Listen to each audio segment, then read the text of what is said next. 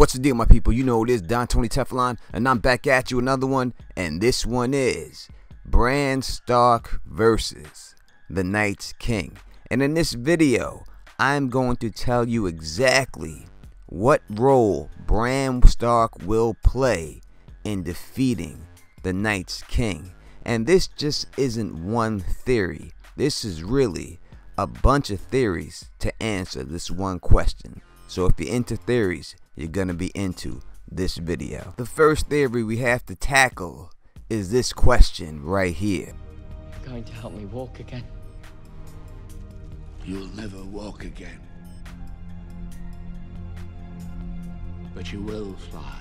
Now what does this statement mean? You'll never walk again, but you will fly. We have seen Bran do both of these things since he's met Bloodraven.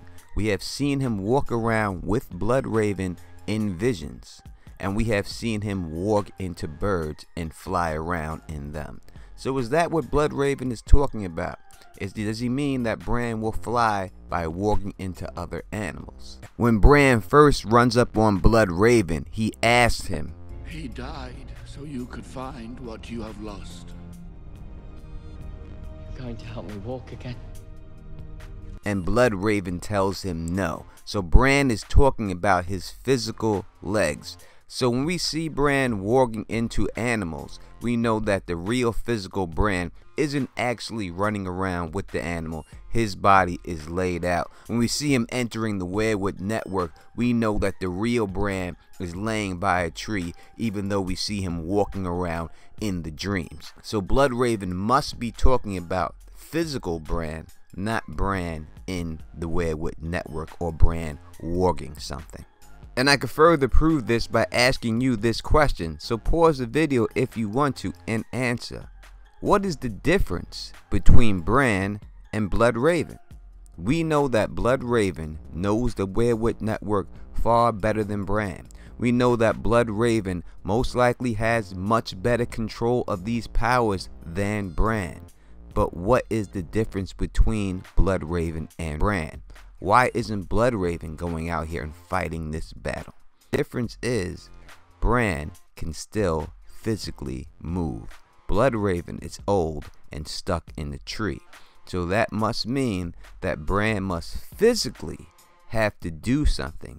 Because if it was just mentally, Bloodraven would have been able to pull it off himself. I don't want to be you. I don't blame you. You won't be here forever. You won't be an old man in a tree. So we continue on this theory. How will Bran defeat the Night's King? And that leads us to, how will Bran fly? Now in order for us to figure that out, we have to go into another theory. And that is the gift from Tyrion. I have a gift for you. Give that to your saddler. He'll provide the rest. You must shape the horse to the rider. Start with a yearling and teach it to respond to the reins and to the boy's voice. So we see Tyrion do this very nice thing for Bran and come up with this saddle so that he could ride a horse. Now was Tyrion just doing this out of the kindness of his heart? Was this just meant to be shown that, hey, Tyrion's not that bad of a guy after all? Look, he went out of his way. He didn't have to do this, but he did it anyway, just to give this to Bran. No, that is not Game of Thrones, my people. Not at all. We should know that this has to come back into play. Now we know that they already made this saddle, so the saddle is there. But how will this come into play? Will we see Bran on horseback going up against the White Walkers and the Whites, slaying them and knocking them out one at a time? No, I do not think that is what it's meant to be. We have to listen to the words that Tyrion says to Bran when he gives him this saddle. Will I really be able to ride? You will. On horseback, you'll be as tall as any of them. So Tyrion tells Bran that on horseback, he will be as tall as anyone. And we first meet Bran. What does he like to do? He likes to climb. Not only does he like to climb, he likes to climb to high places. So when you're tall, people look up to you. And the people that are on horseback in this show are the Dothraki. And who do the Dothraki look up to? They look up to Daenerys. Why? Because she rides a dragon. And she is taller than them all when she's on dragon back. And when I break it all down, you'll never walk again, but you will fly, means to me that Bran Stark will use this saddle given to Tyrion and fly on the back of a dragon. But why would this make sense for Bran Stark to be on the back of a dragon? And I think we have to look at the connection between Bran Stark and Blood Raven. But more than that, I think we have to look at the similarities between Bran Stark and Blood Raven. Now earlier I told you that there was a difference between them, and that difference was that Bran Stark was able to move around and Blood Raven couldn't, because we know Blood Raven would love to be in this battle if he could be. But what does Bran Stark and Blood Raven have in common? Brendan lost an eye during the first Blackfire Rebellion and rarely covered the empty socket with a patch, preferring to display his scar with the empty socket to the world.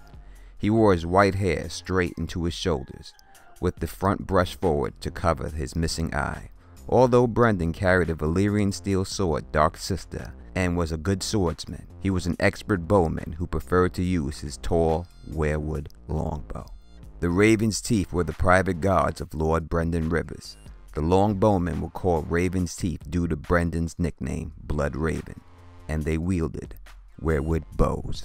So even though this man possesses, without a doubt, one of the top 3 Valyrian steel swords in this whole book series, he don't want it. He don't want nothing to do with that. He'd rather mess with his weirwood bow. And we see that Blood Raven lost his eye, that awakened his powers, and we've seen that Bran lost his legs, that awakened his power. Now, do we have a connection between Blood Raven and Bran when it comes to bows? And the answer is yes. From the very beginning of the show, we see Bran Stark with a bow. In fact, we never see him with a sword. All we see him with is a bow and arrow. And every single bow around him. And I will tie this all in with this scene between Maester Luwin and Bran, with the Dothraki and Daenerys and the bow. Sometimes I worry you're too smart for your own good. I'll never shoot another arrow. And where is that written? You need legs to work a bow. If the saddle Lord Tyrion designed actually works, you could learn to shoot a bow from horseback. Really? Dothraki boys learn when they're 4 years old. Why shouldn't you? So how will Bran defeat the Night's King? Bran will use the saddle given to him by Tyrion to mount the dragon with Jon Snow driving it, grab his bow, and shoot the Night's King's dragon, taking it down to the ground, allowing Jon Snow to fight the Night's King one-on-one. But you tell me what you think in the comment section. And oh yeah, I do think that there's a possibility that Arya Stark could steal the show, as we seen in this scene.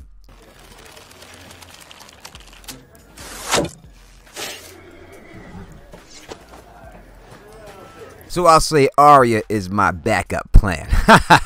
But you tell me what you think in the comment section. And if you like the way I do this, please thumbs up this, please spread this across the realm, and please subscribe. And until next time, you know who it is. Peace and stay sexy.